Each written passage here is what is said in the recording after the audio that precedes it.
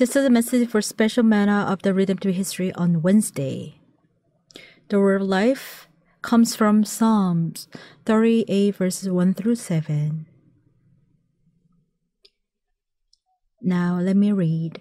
O Lord, rebuke me not in your wrath, and chasten me not in your burning anger.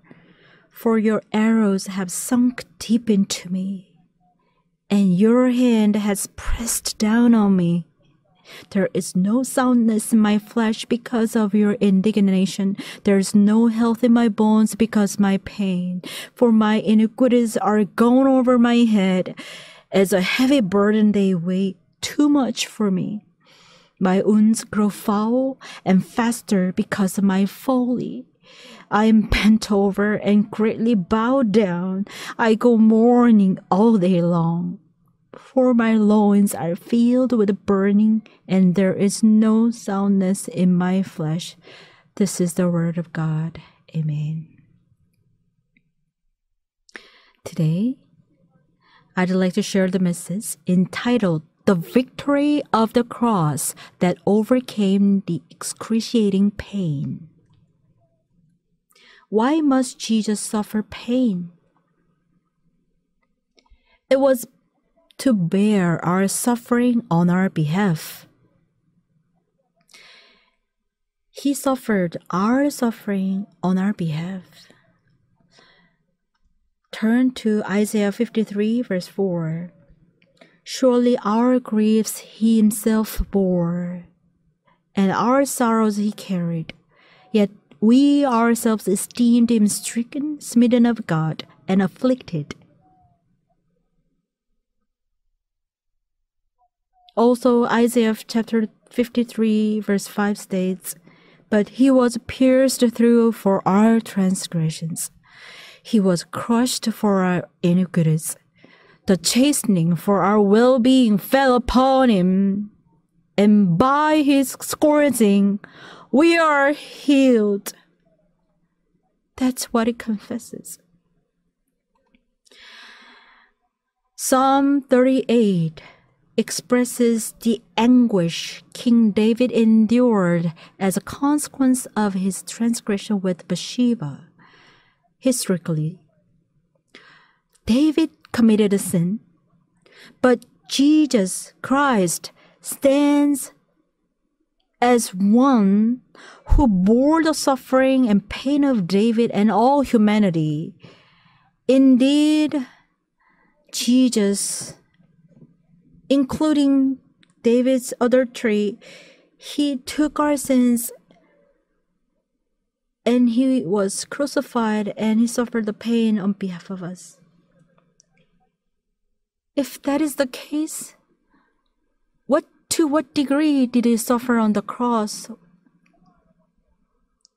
Number one, it was pain that there is no soundness in his flesh. Look at Psalm 38 verse 3. There is no soundness in my flesh because of your indignation. There is no health in my bones because of my sin. Psalm 38 verse 7 also says, there is no soundness in my flesh. This foreshadows that in the future, Jesus was all damaged by the scourging, and there is no soundness in his flesh. Jesus was scourged with a whip. In Matthew 27:26, it says, after having Jesus scourged, Pilate handed him over to be crucified. And here the word in this passage, scourged, is in the participle form in Greek, indicating Jesus endured continuous whipping. They kept whipping Jesus. The whip, Roman whip, consisted of 3 strands, each of which was further divided into 3 smaller straps. At the end of each strap, there were metal hooks. 2/3 of the lashes were delivered to the back and 1/3 to the front of his body. And they took out the fleshes of his body. As a result of hundreds and thousands of whipping, there was no part of his body that remained unscratched and undamaged. Indeed, in our place,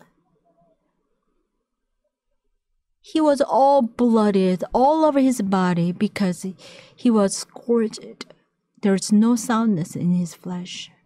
Secondly, what type of pain did he bear? Secondly, Jesus' pain was pain to count his bones. According to Psalm 22:17, it is stated that I can count all my bones.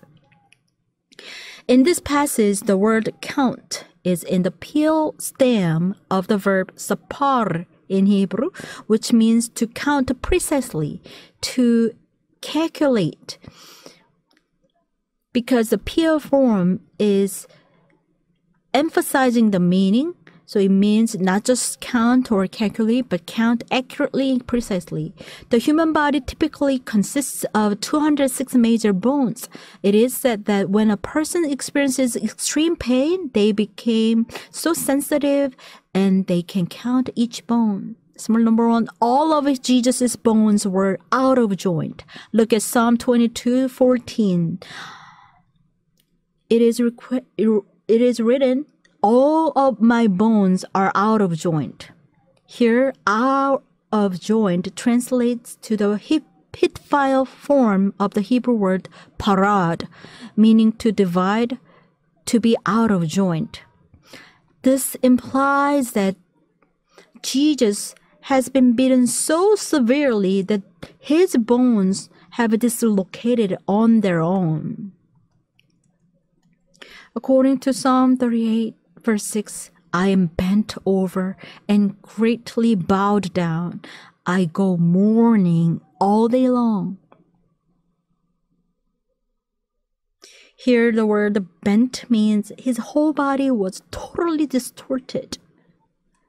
Jesus, our Lord was scourged and beaten so much. His whole body was twisted. Indeed, all of his bones were distorted, dislocated, and out of joint. Secondly, there was no peace in his bones. Turn to Psalm 38, verse 3. The second half of the verse says, there is no health in my bones because of my sin. This sin is not sin of Jesus, but David's sin and your sin and my sin. Because of our sin, there was no health and peace in Jesus' bones. Here the word health in Hebrew is shalom, which means peace, comfort, security. This indicates that all of Jesus' bones were sore, wounded, cracked, bruised, and out of place, out of joint. Beloved saints, imagine having just one cracked rib. The pain is so excruciating that you can barely move. Now imagine Jesus with every bone in his body broken, twisted, out of joint, wounded, and fractured and bruised. So the agony he endured is beyond our comprehension, is indescribable. Who caused him such suffering? It was for our sins, you and I, that Jesus suffered this unimaginable pain and agony, that his bones were all out of joint and there were no health. Number 3, it was rotting and foul-smelling pain. According to Psalm 38, verse 5, my wounds grow foul and faster because my folly.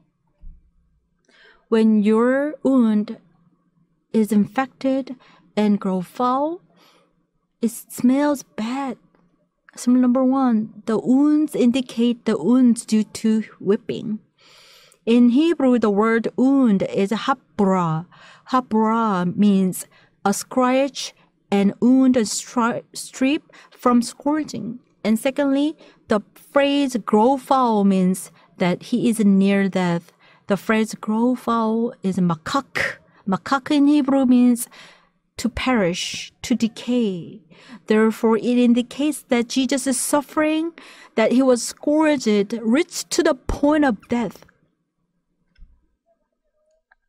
Thirdly, the stench is so strong that it repels people. It is so bad the people turn their heads away. He was overly whipped. And his shape, Jesus' shape, was not like that just a human being. It was so cruel. It was unbearable.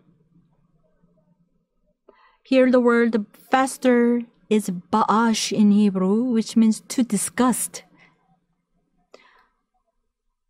When the stench is so overpowering that it repels people and makes them turn their heads away in disgust. People turn their heads. Look at Isaiah 53 verse 3. He was despised and forsaken of men, a man of sorrows and acquainted with grief, and like one from whom men hide their face. And he was despised, and we did not esteem him. That's what it records in Isaiah 53 verse 3. According to Psalm 22 verse 6, but I am a worm, not a man. The appearance of Jesus looked like a worm. He didn't look like just a human being. It was such a despised and cruel shape. He was in really bad shape. Beloved saints, you and I, whenever we have a prayer meeting, how often do we face ridicule, mockery, and contempt from enemies? Yet, no matter how much we are ridiculed and mocked, it can never compare to the suffering of Jesus, who was so despised that people turned their heads away from him because it was so disgusting.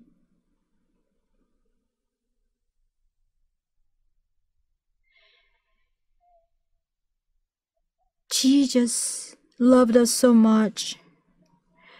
And God gave us this great grace because he loved us so much that we can understand even the little bit of the heart of Jesus, that he was despised and being a worm and despised and disgusted by the people. Then this is a prayer topic for Thanksgiving.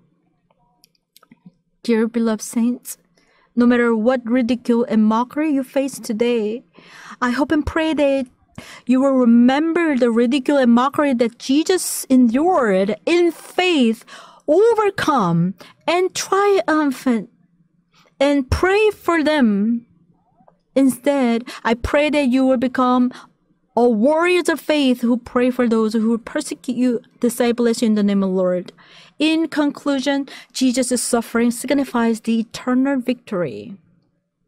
Colossians 2:15 states that when he had disarmed the rulers and authority, he made a public display of them, having triumphed over them through him. On the cross, Jesus was not defeated, but he gained a victory. And that victory is eternal victory. Summary number 1, the cross is the power. According to 1 Corinthians 1:18, for the word of the cross is foolishness to those who are perishing, but to us who are being saved, it is the power of God. Even Jesus was nailed and crucified on the cross, but by the power of cross, he was victorious. He overcame it. Therefore, secondly, the cross becomes the power that overcomes my pain. When we believe in Jesus, can't we become one with Jesus? Jesus and we become one because Jesus' death becomes my death and his resurrection my resurrection. So look at Romans chapter 6 verse 8. Now if we have died with Christ, we believe that we shall also live with him. So we will not end our life with the death of cross, but when Jesus was risen, then we will be risen too. How did he come to life again? Jesus was alive and he has risen due to the power of God who gave life to him. 2 Corinthians 13 verse 4, it says, "For indeed he was crucified because of his weaknesses, yet he lives because of the power of God." Jesus lived because of the power of God. For we also are weak in him, yet we will live with him because of the power of God directed toward you. Amen. The power of God who gave new life to Jesus who died in the cross. But God is promising that in Jesus we will live again. So only if we're in Christ, no matter how we suffer and we face difficulties, but we'll not be perished, but we'll come back to life and we will gain the victory for sure. So in 2 Corinthians 13:4 says, "For indeed he was crucified because of weakness, yet he lives because the power of God. We are weak. However, we will live with them because the power of God. It is guaranteed." Beloved saints, during this Passion Week, I hope and pray that we will be crucified with Jesus on the cross, but it will not be ended there, but may we can live with him again. May Jesus' resurrection become my resurrection,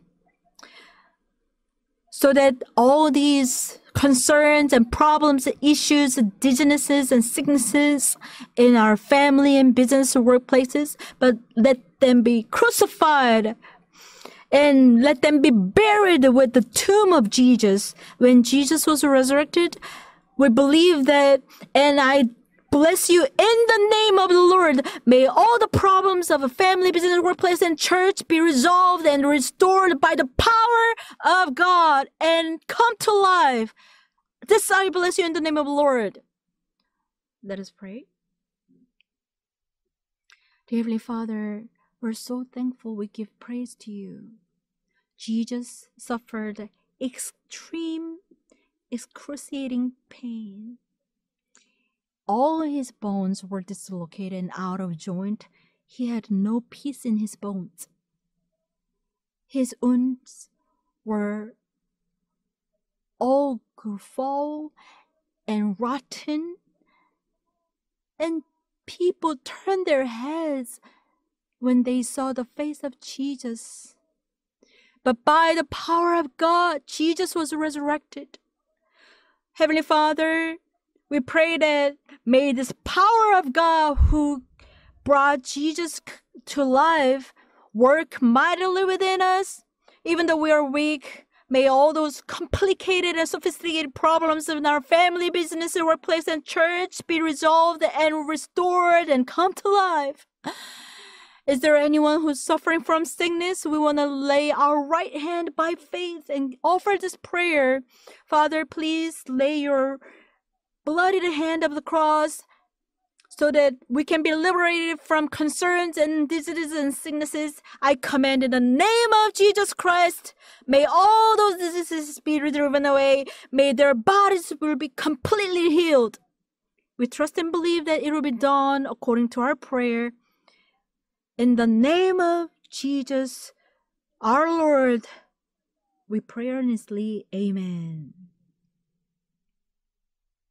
And now, may the abundant grace of the Lord Jesus Christ and in infinite abounding love of our Father God and the inspiration, fullness, comforting, indwelling, and communion of the Holy Spirit be upon all the saints. No matter what type of ridicule and mockery they receive, but they want to overcome by faith as they commemorate the pain of Jesus upon their heads at family, workplaces, upon the church, may be with them from now and forever and evermore. Amen.